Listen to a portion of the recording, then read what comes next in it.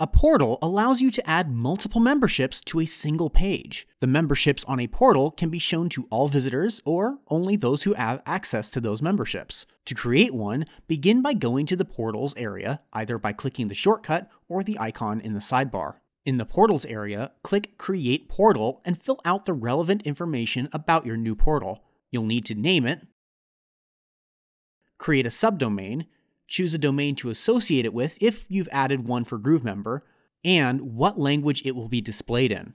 Next, you'll be brought through a setup wizard. The basic info is public-facing details about your portal. Memberships is where you actually choose what memberships to add to the portal. In the second tab, Display Memberships, you'll choose to whom these memberships should be displayed. There are descriptions for each of these options on the page. Next, under Sort, you can move the memberships around to the order you wish them to be displayed in. Finally, you'll choose a portal design template. Once you choose a template, you'll be given the option to customize it to your needs, including colors, shapes, and links to relevant pages.